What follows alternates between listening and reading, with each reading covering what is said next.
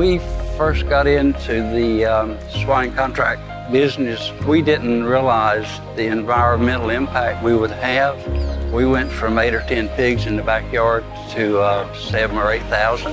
And from that point on, we promised that we would make an effort to try to lessen our impact.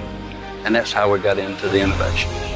It just came along as part of trying to find alternatives to what we were doing. So we decided to partner with North Carolina EMCS in South River Electrical Membership Cooperative because it was a perfect fit.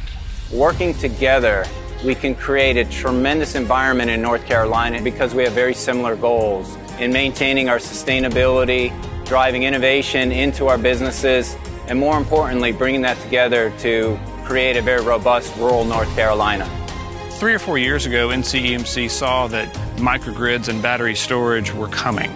We wanted to do some research and development and experiment with these microgrid ideas so that we could learn from them, so that as they came more into the system, we would be able to effectively utilize them for the greater good of our membership. So we made the decision a few years ago to invest in a couple of microgrid projects. We had to find partners such as Mr. Butler, such as PowerSecure, to work with to get these onto the ground and in the system.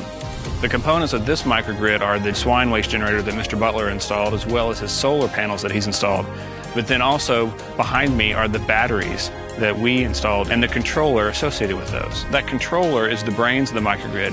It looks at what's happening on the larger grid as well as the needs behind the scenes here on the farm, and can send control signals to the batteries, to the generator, to the solar, and help them to meet the needs of the farm and meet the needs of the community.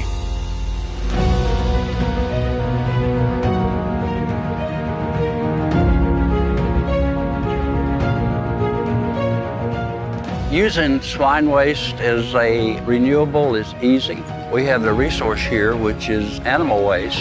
And if you'll put it in the right atmosphere and if you mix it well, you will create methane.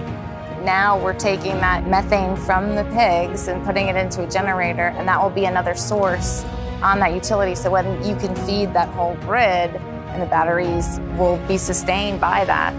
For us to take these steps today, to take all this interesting technology, but more importantly, to integrate it into the grid, we need partners like PowerSecure.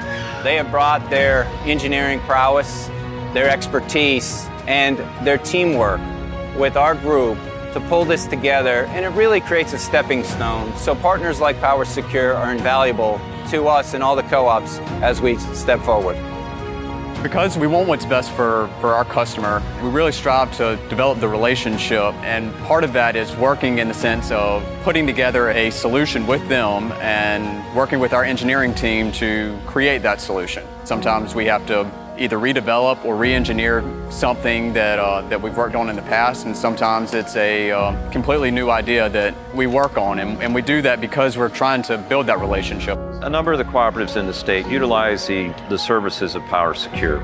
They have a very good reputation, so it was kind of a natural fit. We needed someone like PowerSecure to help make this happen. We have the manufacturing capabilities to be able to manufacture the products all in-house and give the customer a turnkey solution from start to finish, from the initial concept idea all the way through installation and commissioning. PowerSecure always partners with the local utility to make sure that we support the local area and the local community in the best way possible. We've always taken the approach that we want to be a part of their solution in very much a collaborative role.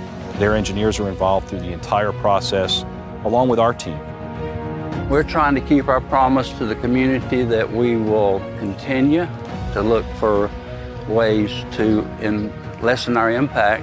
It's something that will benefit agriculture in the state of North Carolina, which is our #1 industry, and it will benefit our members as well and help us serve them better.